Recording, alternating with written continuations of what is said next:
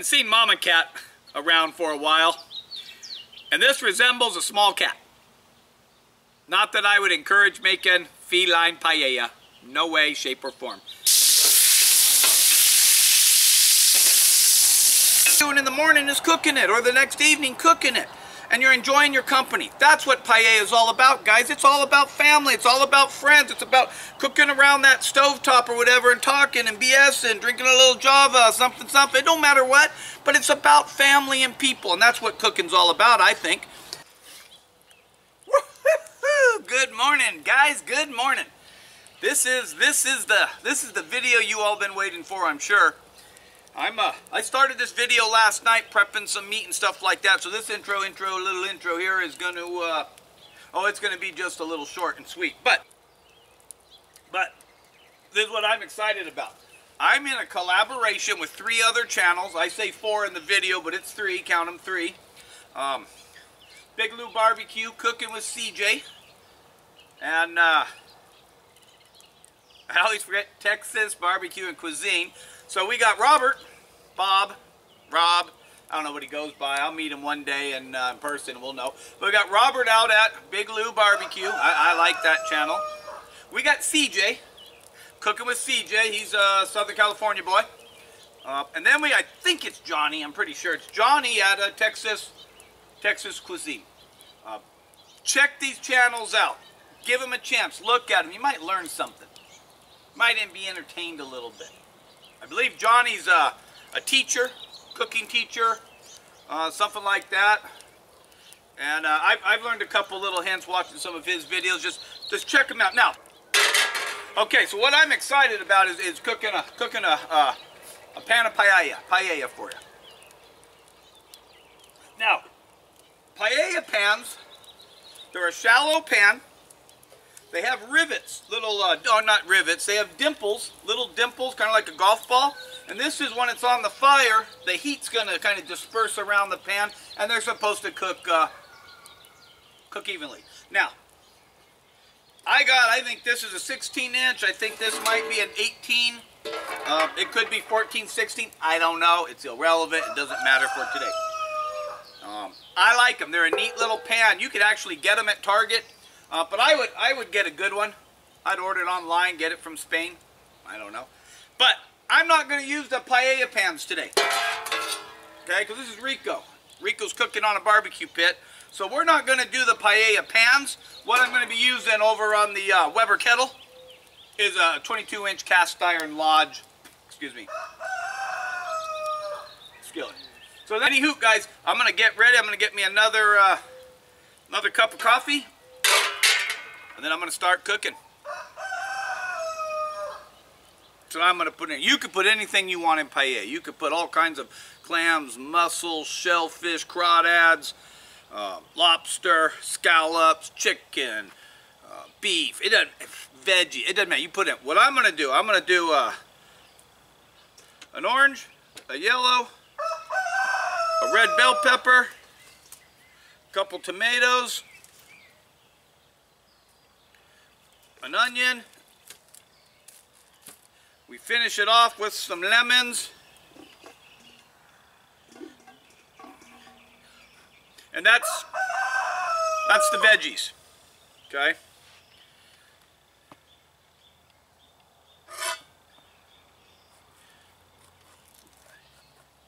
I used the different color bell peppers because I like the colors in the dish. And I like bell peppers. And I'm just gonna cut these up in like 1/4 inch, 1/2 inch pieces. Kind of try to make them even, but they don't have to be all that even.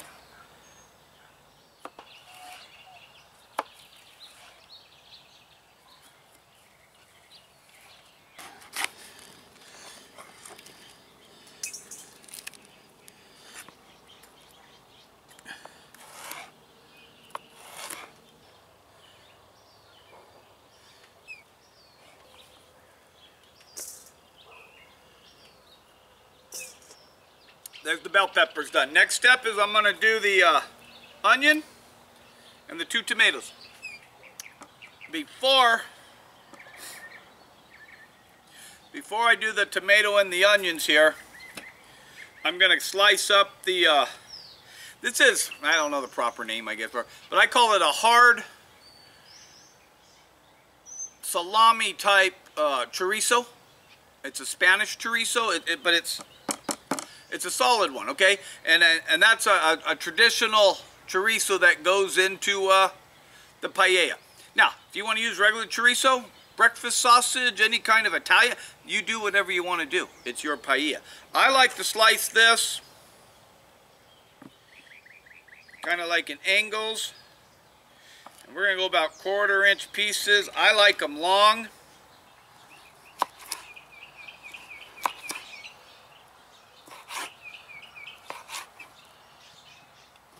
We're going to take off the paper.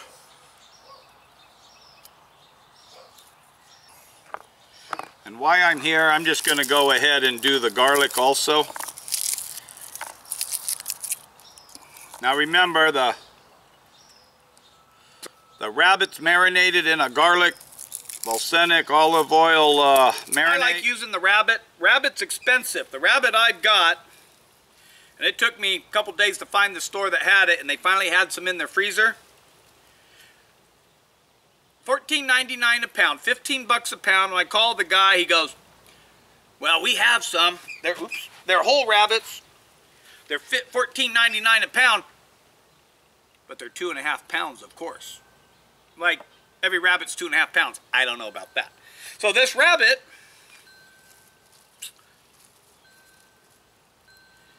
$36.58. Okay? I'm going to cut out and just use certain pieces of this.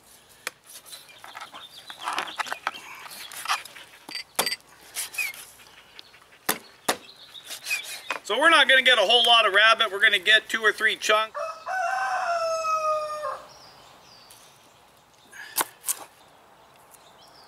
Then I'm just going to smash it.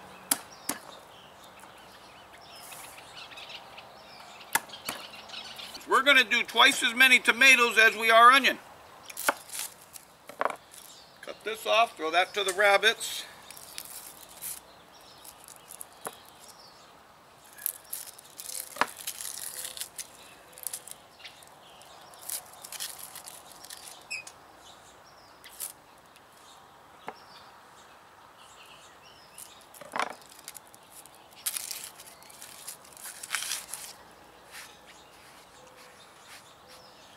Now,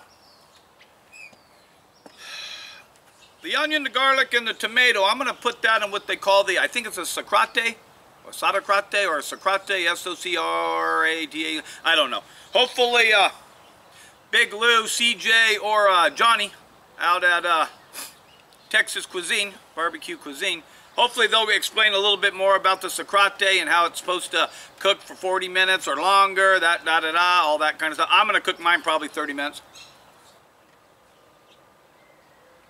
But you take this onion and this box grater, and we're just going to go like this.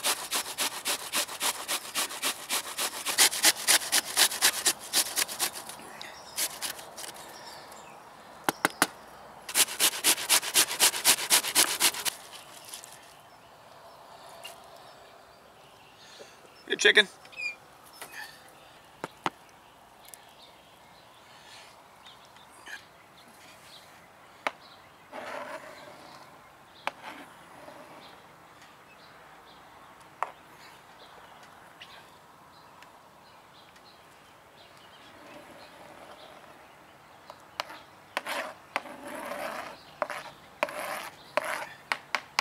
All right, that's a little better. And then we're going to put this sausage in with the rabbit because we're going to brown it. Kind of parboil it. One of the things you do in paella, a lot of steps, and don't try to throw this together in an afternoon if you haven't done any prep, because you're going to run out of time. And your guests are going to come over and they're not going to be eating paella. They're going to be watching you piss and moan and yell and scream because you ran out of time. Well, wait, that's what I do all the time. And I'm running out of time now because I got to be somewhere at 8:30, but I'm going to kind of get this done and play it by ear. Now, you could prep almost everything the night before, even the tomatoes, the onions. You can par cook the meat, everything. And then all you're doing, So we got garlic done, tomatoes done, onion done, meat's done. We're going to go ahead and get our charcoal going in the Weber kettle. Don't forget to, guys, check out these other 3 channels I'm in collabs with. Cooking with CJ. Johnny out at Texas Cuisine, Barbecue Cuisine. And Big Lou, the barbecue guy in Louisiana, I believe. Check them out. Please do. Please do. Let's get CJ over his 1,000 subscriber marks. This collaboration should kill it for him. All right, guys. Let's get our stuff going. Let's start doing it, and let's get done.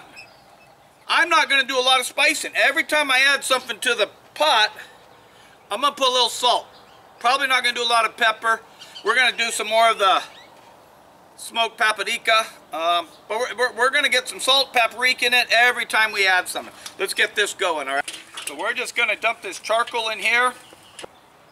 When the oil's getting hot and it's getting there, we're going to put the meat in there. We're going to cook it about 3/4 the way through, because then when we're done with the rice, when the rice has got about 10 minutes or so, we're going to put the meats and the veggies all on top of the rice. It's all going to cook together. All those flavors are going to mold and blend together, and just, oh, it's just going to be awesome, guys. Awesome, I'm telling you. And I hope the other guys' paellas are going just as good as mine is this morning, and I'm just excited. All right, let's get going.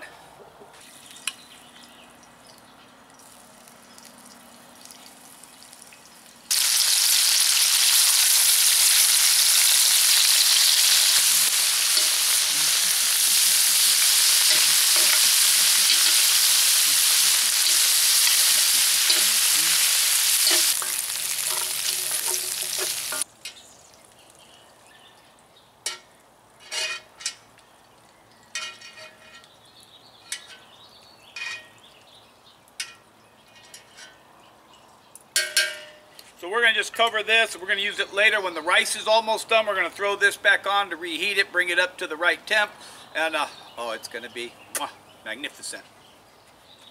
Next, we're just going to throw the bell peppers in here just to get them a little, just a little fire on them, I guess. I don't know.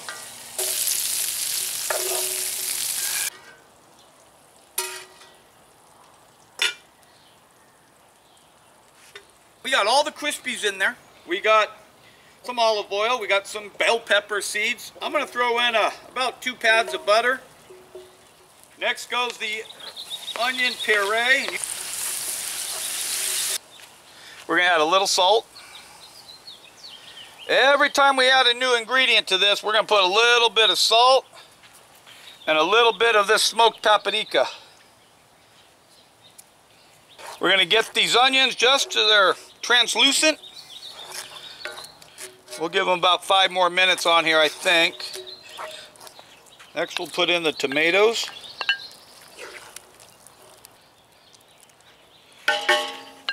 One of the secrets in paella is to spin your pan around.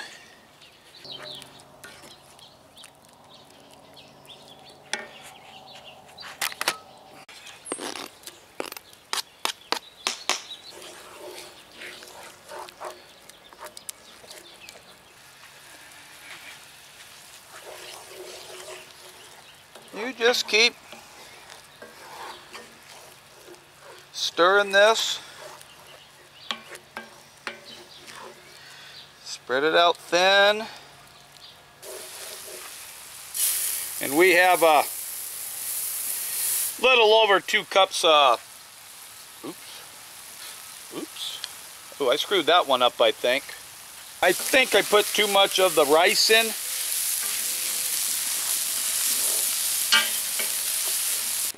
We're going to just brown this rice. We're going to put a whole beer in there. Paella, the 2 things that make paella is the smoked paprika, oh my God, and a little thing called saffron. Now saffron is billed as the most expensive spice in the world. This little bit I bought that I put into my little saffron jar, it was 0.01 tenths of an ounce, maybe $10. I'll do the math later, but this stuff's expensive. Okay, what I'm going to do with the saffron, there's a couple rules of thumb here. Some will say it's really expensive, just use 8 or 9 strands. Others will say it's really expensive, use it all. Use a lot. You're paying for it. So we're going to not quite use all of it, but we're going to use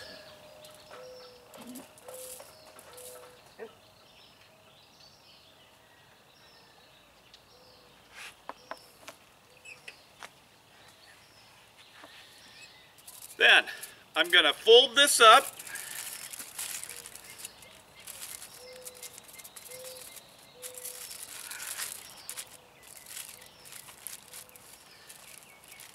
We're going to make a little foil packet.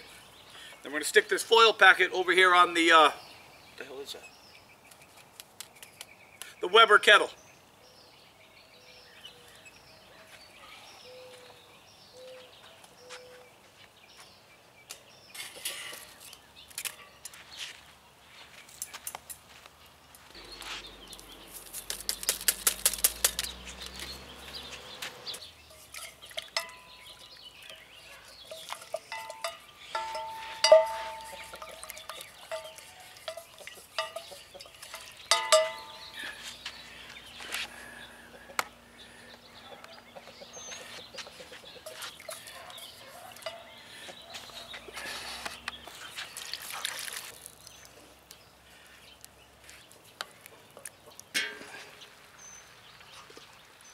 Oh my God, that's tasting yummy tummy.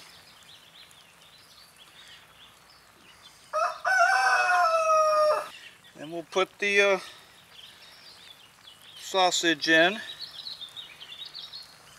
or the chorizo, I guess it is. Oh, that looks yummy, yummy in my tummy.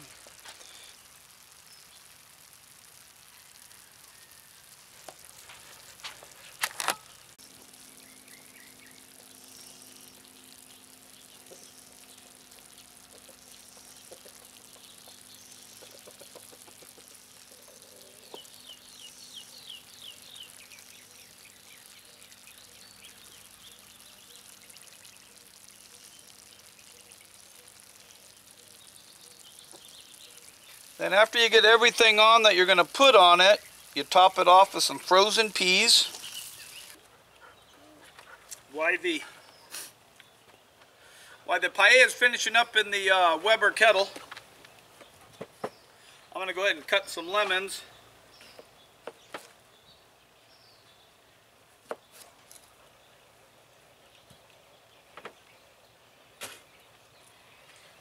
We're done. We're done. Wow.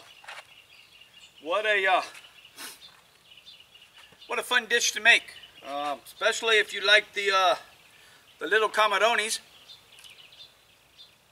Oh, that's good. The protein turned out perfect. Just cooked. It's juicy. It's just out of this world. I hope.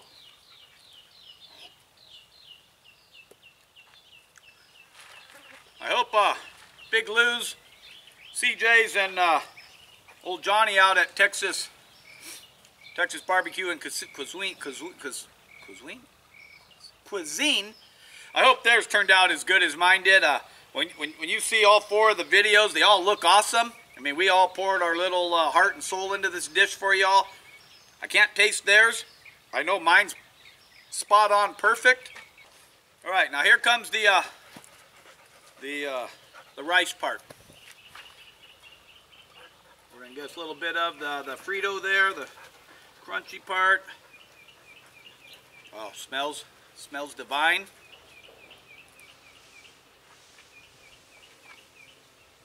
Huh.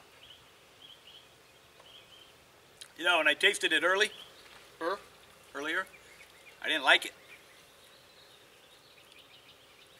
This is really good. I hope you enjoyed this. I hope you enjoyed watching the other 3 channels. If you haven't subscribed to mine, please subscribe. If you haven't subscribed to theirs, subscribe and tell them, make a comment, tell them Rico sent you, send a little love to you. If anything, let's go over and subscribe to CJ. Cooking with CJ. He needs about 270 subs to get to that 1,000 mark. Let's get them over the hump. Hey guys, I got to get to work because I'm burning daylight. Alrighty guys, this is Rico, the tie-dye cowboy. Enjoy the weekend coming up tomorrow. Happy Father's Day to those of you that are celebrating with Pops. I'll give mine a call and say, what are you doing? And he'll say, I'm sitting on my butt. You know, just the gripey old stuff he says. But I wish him well. Keep on cooking, grilling, and smoking, my friends. Catch you on the next video. Salutes.